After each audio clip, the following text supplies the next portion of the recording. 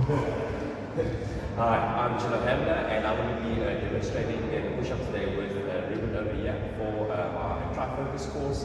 Alright, so first thing is first, safety when it comes to your push-up. Maintain a straight line from head to heels throughout the movement to prevent any strain on the lower back. Alright, so the movement, you're going to start in a plank position, hands slightly wider than shoulder width. Lower your body until your chest almost touches the ground, then push up to the starting position once again.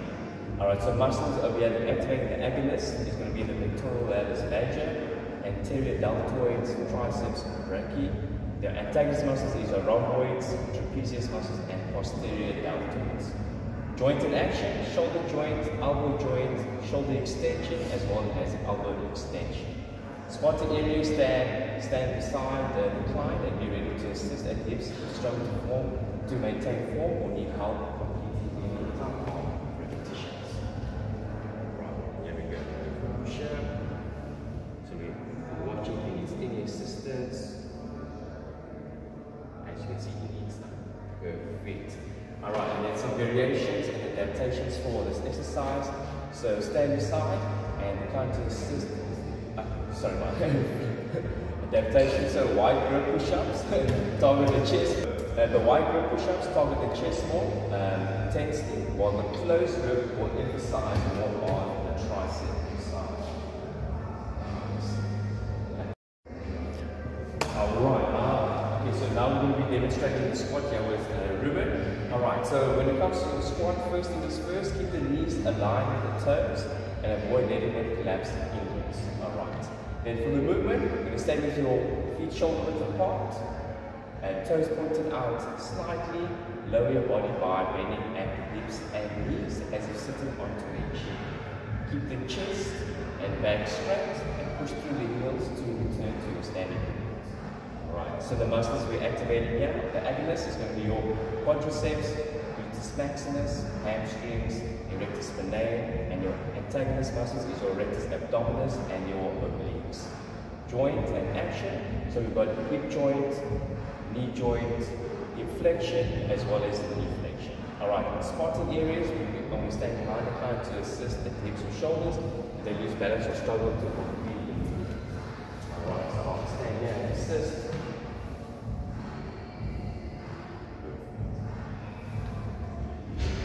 That's how we spot our clients.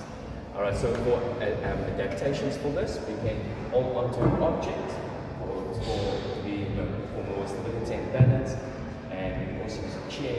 Increasing the weight or performing jump squats can be added for the order.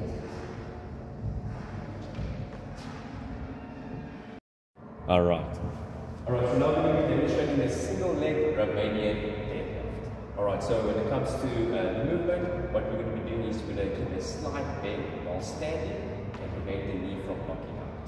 So stand on one leg, a slight bend in the knee, hinge at the hips while keeping the back straight, extending the non-standing leg behind for balance, lower the torso until it returns to the starting position. Alright, and then the muscles here we are activating the agonist is the hamstrings, the gluteus maximus, erectus spinae, and the antagonist is our quadriceps. Alright, so our joint of action is going to be hip joint, hip extension, as well as hip flexion.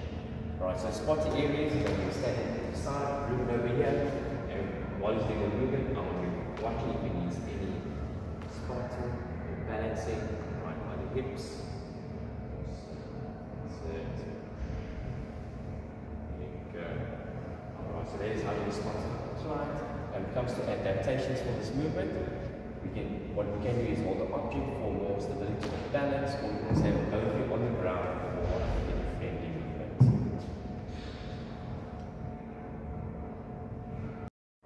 Alright, here we go. So the movement we'll be demonstrating now is the bent over row. Alright, so how we're going to be doing this is we're going to maintain a neutral spine throughout the entire movement to avoid any strain on the lower back. Alright, the movement itself, you can stand with the feet width apart, the shoulder width apart, holding the broomstick or any other suitable object with an overhand grip. So now we're going to hinge at the hips, keeping the back straight. We're going to pull the broomstick towards the lower ribs, squeezing the shoulder blades together, then lower it back down with control. Alright, Alright, the muscles we are activating is the agonist is the latissimus dorsi, the rhomboids, the posterior deltoids, the biceps brachii, the antagonist is the pectoralis major, anterior deltoids, and triceps brachii. Alright, the joint and action that you've got of it is at the shoulder joint, the elbow joint, shoulder extension, as well as elbow flexion. So spotty areas during the movement over here is I will stand behind Ruben. I'm just going to be watching and seeing how his form is, and if he needs me to spot it anywhere throughout the movement. Alright, and then for adaptations for this move, we're going to adjust our grip width, alright, along the bar.